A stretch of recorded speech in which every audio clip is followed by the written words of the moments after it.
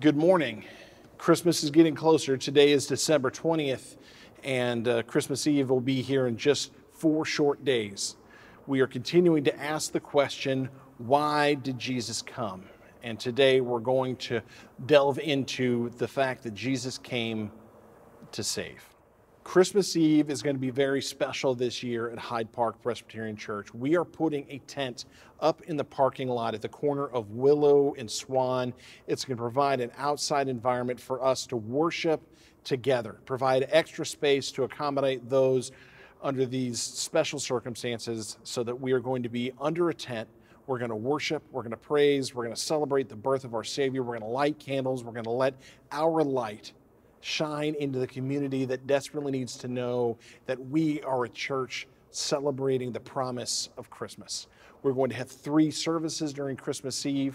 4 o'clock is going to be kind of a family-friendly service. 6 o'clock is going to be our traditional Christmas Eve service. And finally, 11 o'clock evening service.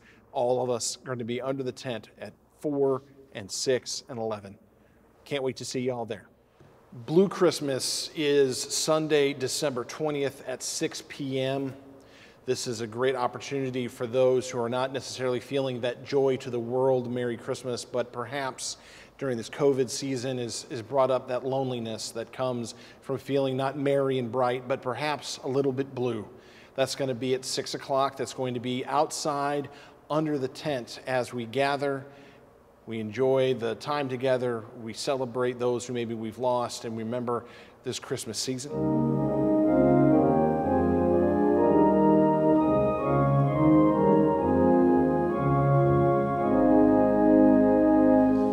Gentle Mary, laid her child lowly in a manger. There he lay the undefiled, to the world a stranger. Such a babe in such a place, can he be the Savior? Ask the saved of all our race, who have found his favor. Angels sang about his birth, wise men sought and found him. Heaven's star shone brightly forth, glory all around him. Shepherds saw the wondrous sight, heard the angels singing. All the plains were lit at night, all the hills were ringing.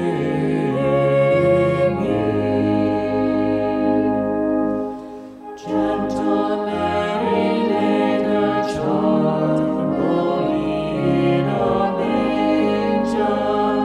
He is still the undefiled, but no more a stranger.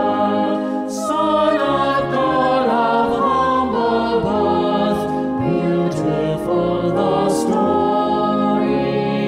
Praise his name in all the earth. Hail the King of glory.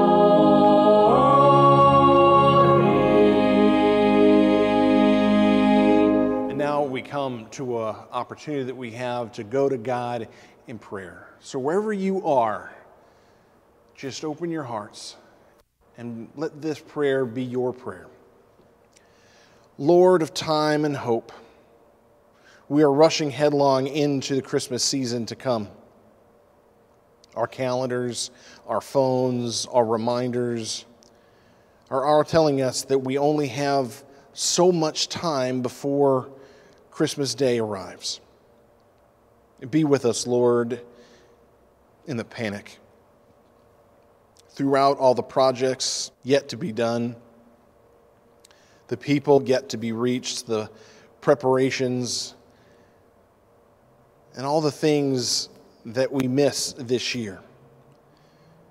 The things that we have done in years past that we don't get to do this year are a pause to remind us that this is not surprise to you and that you are still God.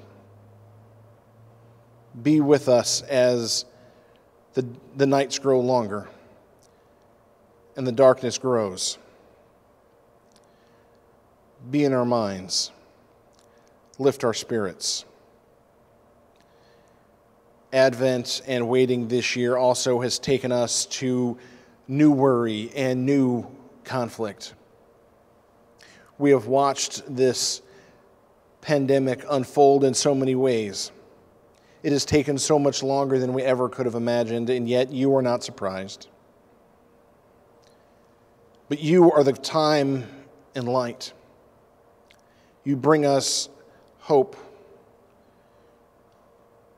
You've always guided us with your voices throughout time, with the great prophets, and now through the one who is to come, Jesus Christ. Remind us again what this season is truly about, that it is a reminder that love and hope and peace and joy are coming. Calm us in these Advent days till Christmas. Slow us down. Help us to remember that it is in your loving relationship that you gave your Son to us. And in that loving relationship, your word is carried into the hearts of the people. Not through the cards, not through the tinsel, not through the ribbons. You have given us eternal light to shine and to guide our path. Shine your light into the hearts of your people today, Lord. Bless those dear ones whom we name in our hearts before you today. Prayers for healing. And we lift up those who need healing. Prayers for reconciliation. Prayers of your comforting presence. Prayers for love. Give strength to all who face conflict. Let your compassionate light shine and guide all of our decisions. You sent your Son as the Prince of Peace who forgives. Remind us in this time of prayer to come to you and to ask for forgiveness and to know that we are forgiven. Help us to share that forgiveness with others. Bring us into your light of hope. Pour out your love continually upon us. These prayers and hopes we offer in confidence and gratitude of your love and your presence. Let us now pray wherever we are to pray the prayer that Jesus taught us. Our Father, who art in heaven, hallowed be thy name. Thy kingdom come, thy will be done on earth as it is in heaven. Give us this day our daily bread, and forgive us our debts as we forgive our debtors. And lead us not into temptation, but deliver us from evil. For thine is the kingdom and the power and the glory forever and ever. Amen.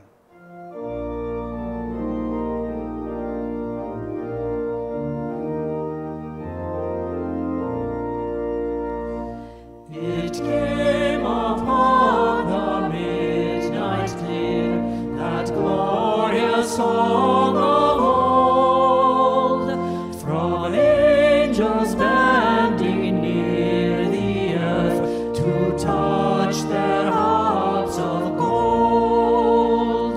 Peace on the earth, goodwill to all, from hands of gracious King. The world in solemn stillness lay to hear the angels sing. Good morning. My name is Brian Alsbaum, and I'll be reading from the New Testament books of Matthew and 1 Peter. Please join your hearts with mine in prayer of illumination. Speak to us, Lord. Speak to us in the waiting, the watching, the hoping, the longing, the sorrow, the sighing, the rejoicing. Speak to us by your word in these Advent days, and walk with us until the day of your coming. Amen. Our scripture for today comes from the Gospel according to Matthew chapter 1 and 1 Peter chapter 1. Matthew 1, 18 through 21. Now the birth of Jesus the Messiah took place in this way. When his mother Mary had been engaged to Joseph, but before they lived together, she was found to be with child from the Holy Spirit. Her husband Joseph, being a righteous man, unwilling to expose her to public disgrace, planned to dismiss her quietly. But just when he had resolved to do this, an angel of the Lord appeared to him in a dream and said, Joseph, son of David, do not be afraid to take Mary as your wife, for the child conceived in her is from the Holy Spirit. She will bear a son, and you will name him Jesus, for he will save his people from their sins. And from the first letter of Peter, chapter 1, verses 10 and 11, concerning this salvation, the prophets who prophesied of the grace and was to be yours made careful search and inquiry, inquiring about the person or time that the Spirit of Christ within them indicated, when it is testified in advance to the suffering destined for Christ and the subsequent glory. The word of God for the people of God. Thanks be to God.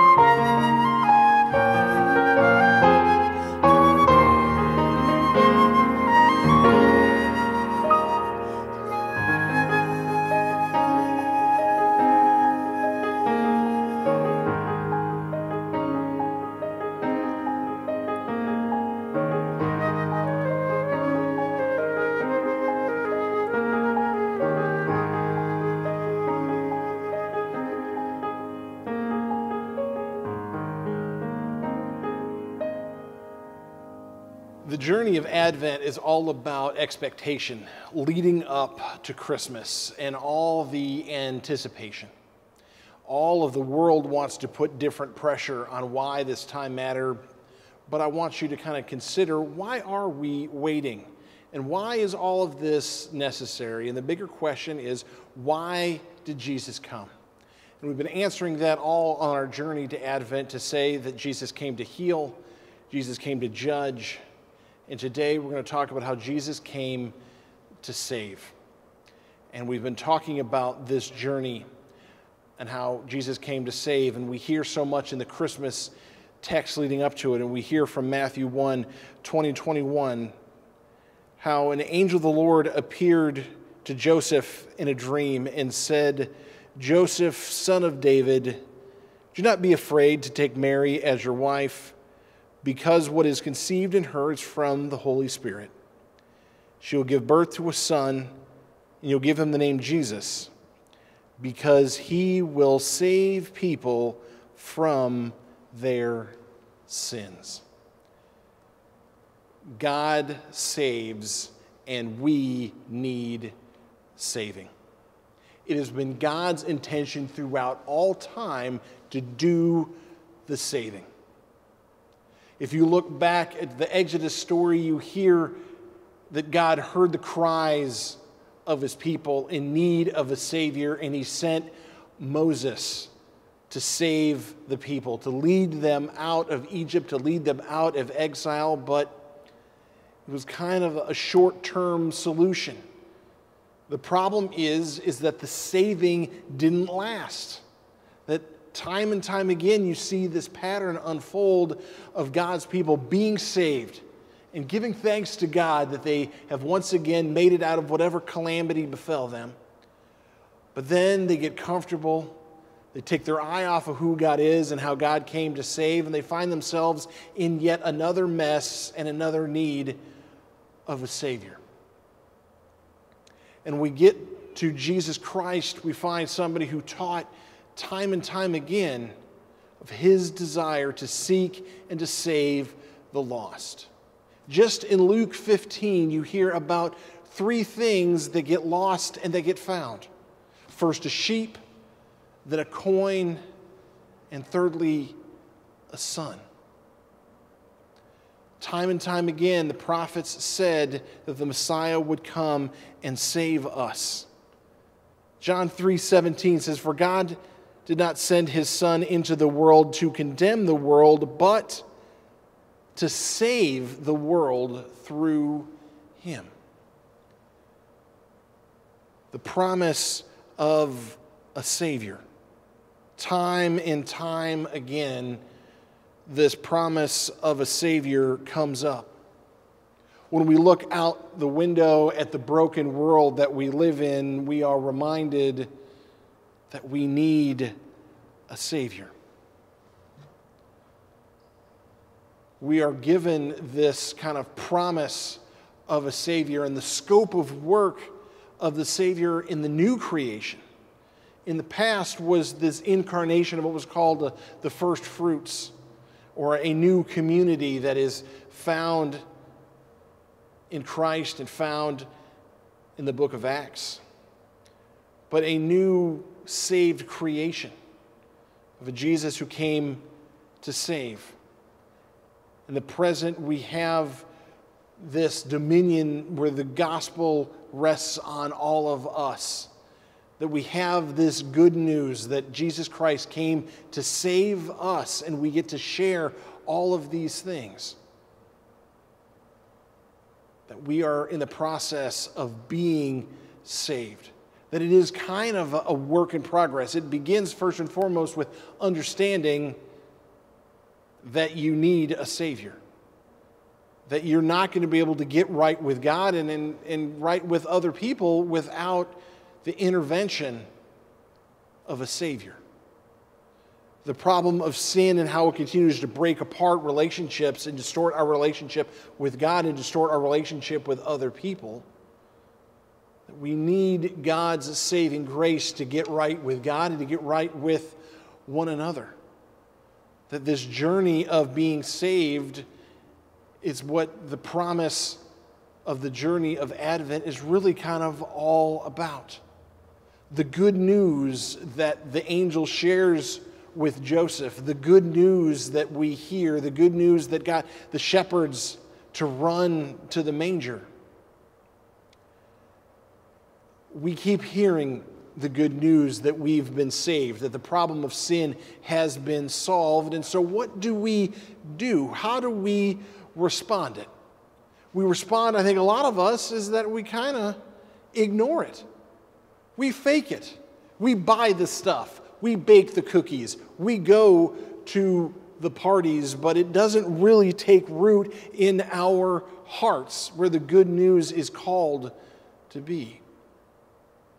I don't want you just to ignore the good news here in 2020. It is my hope that perhaps it becomes the storyteller moment that I talk about Sunday in and Sunday out. That you might share the story of God's salvation. That perhaps you might sit with the shepherds this remaining couple of days between now and Christmas morning, that you might listen to what the angels are saying. Glory to God in the highest. The Savior has come. The shepherds had a front row seat to hearing the good news, and what did they do? They acted on it. They heard what amazing story the angels had to share with them. They went to the manger. There is baby Jesus. There's Mary. There's Joseph. And what are they doing? They are telling everybody who they've rousted and awoken by coming in out of the fields to the miracle that they saw. The good news was on the move even then. Don't ignore it. Don't let it pass you by. Don't fill it with things. Fill it with the storyteller moments of what this promise means to you. That we have been saved. Or maybe it's going to take a little bit longer, that maybe you need to consider that after Christmas journey of the Magi. Again, the wise men show up, not to a little tiny baby Jesus in a manger, as we love to see it all in the cards, but it took a little longer for the Magi to arrive and to once again confirm to the hearts of Mary and Joseph out there on that limb that they were on the right path and the right journey. They needed a Savior. The wise men come and they give homage to the King of all kings. Maybe it's a long journey for you, just like it was for them. But these are your opportunities to respond to the good news of the Savior. Not to let it pass you by, but to let Christ be born in you in this amazing Christmas 2020 year. Perhaps, like Mary, you could cry out that my soul glorifies the Lord. Rejoice in the Savior who is mindful, who is merciful, who has heard the voice of his people and has come down to deliver them, come down to save them, not in a temporary, just fix it for now, but fix it for all days. You can let it pass you by. You can fake it. You could sit with it like the shepherds. You could storyteller about it around the campfire. You can do the long-term journey like the Magi, or you can let it light your soul ablaze like Mary, or even like Simon. Simeon, who held the child and praised God, he waited his entire life for this moment. He finally got to see the consolation of Israel, and he threw the confetti and he just let it fly. Yes, God the Savior has appeared.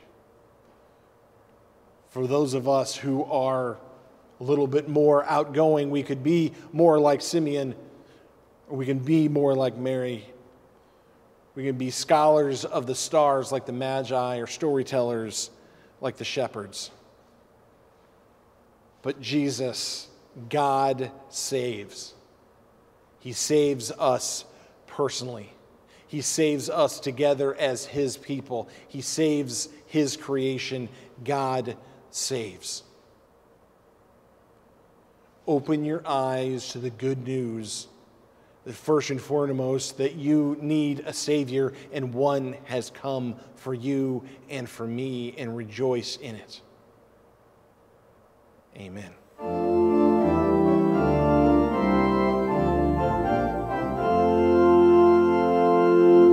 Good Christian friends, rejoice with heart and soul and voice. Give heed to what we say. Jesus Christ is born today. Hearts and earth before him bow, and he is in the manger now. Christ is born today. Christ is born today. Good Christian friends, rejoice with heart and soul and voice. Now ye hear of endless bliss. Jesus Christ was born for this. He hath opened heaven's door, and we are blessed forevermore. Christ was born for this. Christ was born for this. Good Christian friends, rejoice with heart and soul and voice. Now ye need not fear the grave. Jesus Christ was born to save. Calls you on and calls you all to gain the everlasting law. Christ was born to save. Christ was born to save. It is Sunday the 20th. You only have a couple of shopping days left to really get into sharing the good news, the storyteller good news that Jesus came to save. So go from this time to go and share your storyteller moments. Go and share the good news that Jesus saves. Go in the name of the Father, go in the name of the Son, and go by the power of the Holy Spirit. And as one church we say, amen.